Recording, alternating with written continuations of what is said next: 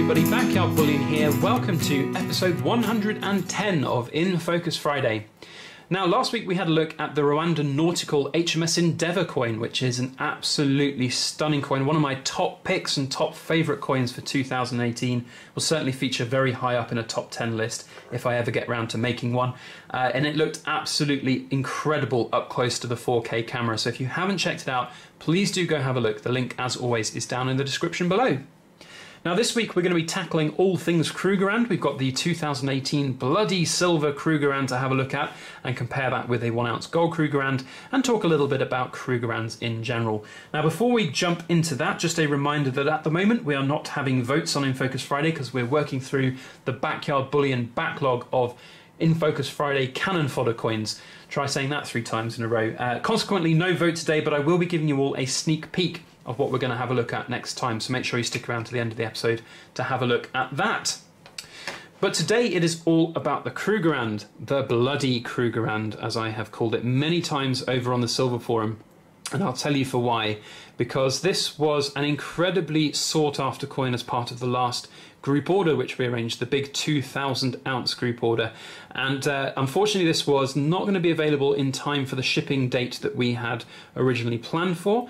But despite that, and despite me saying numerous times on the thread and various other places, people kept on asking me for Krugerrands. So I kept on putting posts up on the major thread going, no bloody Krugerrands in big red letters. But despite that, you know, people wanted it and people were asking about it, which is a great thing for this coin. It highlights that this is an incredibly sought after and popular coin, which can only be a good thing for it as an investment coin. And we'll talk a little bit about exactly how good it might be, I suppose, in a little bit. But first, let's just talk and introduce you to the Krugerrand. Now, if you do not know anything about Krugerrands at all, Krugerrands are a gold coin originally from South Africa, and they started in 1967, and they pretty much took over the entire world of kind of bullion investing in gold. They were the foremost coin in bullion grade investing gold around the world, well recognized. This one's from 1974, but they were from 1967 to current day. And they just, you know, they came in different sizes. We have here the ½ ounce Krugerrand as well, which actually I inherited from my grandfather. Half of this is owned by my brother and half by me. But the point is they were incredibly popular, sought after, well-known and well-recognized coins. And in 2017, it was the 50th anniversary of the Krugerrand, and they made a premium uncirculated coin with a 50th anniversary privy mark. And that was made with a mintage of 1 million. And this year we have followed up with the 2018 BU Silver Krugerrand, which is the first ever BU version, because the one from 2017 was, I suppose, technically, I think some people call it a proof, but really it's just a premium uncirculated coin. It's not a BU coin. So this year sees the first ever BU version in silver. And that in itself is really good and really interesting. It's something that's different, unique. I personally did not pick up one of the 2017 versions of the Silver Krugerrand. I felt that the price point was too high. You know, the mintage was 1 million as well. So when you combine all of those factors together, for me, it just didn't sit with me as that great choice for my money. As a commemorative coin, as something to keep for a very long time, it of course would be a great choice. But here, you know, we just see the 2018 BU Krugerrand, and I think that's a better choice for your money, personally. Now you can see I'm just holding this with my bare hands, and that's because these are cheap as chips. They are very, very well priced over on goldsilver.be, which incidentally is where I purchased these from, if any of you Silver Forum members are wondering why or how I got these. They're just cheap BU silver coins. They really are nothing to write home about in that regard. You know, they're going to have a phenomenal mintage, probably into the millions. They're incredibly popular.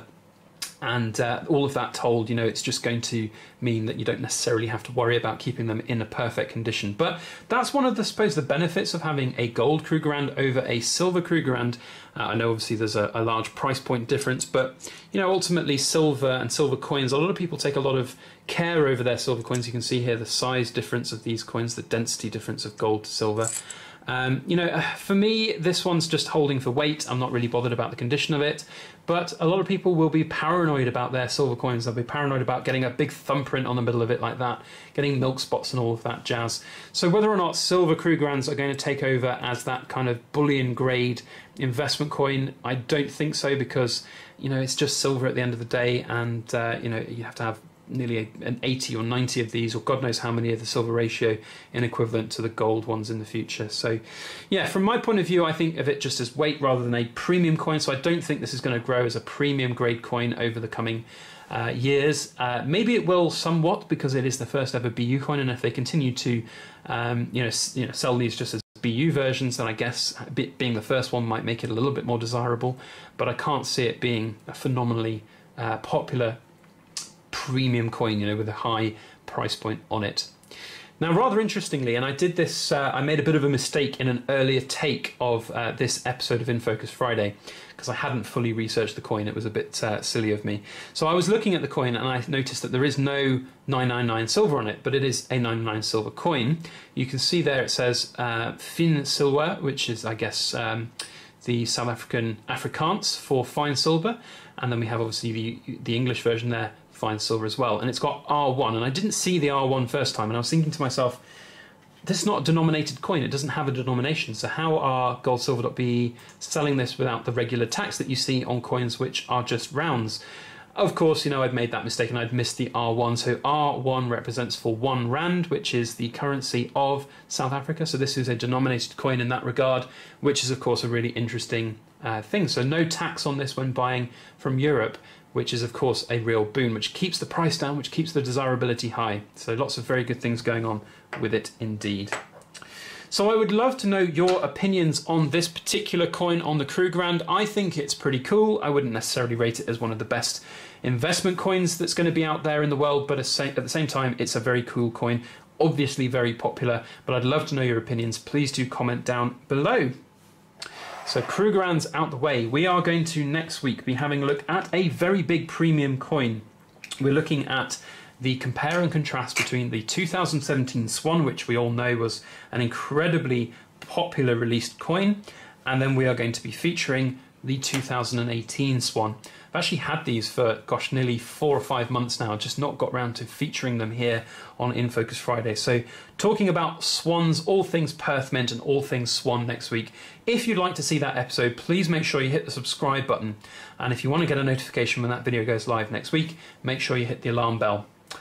Otherwise, if you enjoyed this video today on the Krugerrands, then please do make sure you hit the thumbs up button and share it around on your social media. That would be very helpful for everything that I do here on my channel, to share that video through the YouTube algorithm. Otherwise, that is all I have to say. I hope you all have a fantastic weekend. Thank you so much for watching, and please make sure you like, share, comment, and subscribe for more.